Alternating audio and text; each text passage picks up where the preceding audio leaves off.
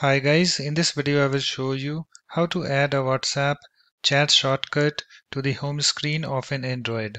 So this is my Android smartphone, so let's start. So first of all you have to find your WhatsApp and then tap on it to open it. So let me find mine. So here is my WhatsApp. Let me tap on this to open it. You can see guys it's opened, and you can see guys I have this chats tab already selected. So if you have some other tab selected like calls or status, just tap on this chats tab in order to open this. And after that guys you have to open the chat for which you want to create a shortcut for.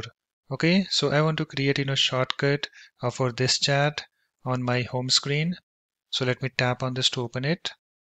You can see guys it's opened, and after that you have to tap on this three dots at the top right, and you can see I have this menu opened, and after that you have to tap on this more, this link, and I have this another menu opened, and you can see here we have various options, and after that you have to go to this option add shortcut, and then you have to tap on this. So let me tap on this, and it's now done guys. After that you can close your WhatsApp if you want. So let me close that. So let me find that shortcut on my home screen, and you can see guys I have this WhatsApp chat shortcut added to the home screen of an Android. Okay, so if I tap on this, you can see guys I can go to this chat directly. Okay, so let me close this. And suppose guys if you want to delete this, then you have to tap and hold on this. Let me tap and hold on this, and you can see I have this remove this link. If I tap on this, you can see it's now deleted, but I want to add this. So let me open my WhatsApp.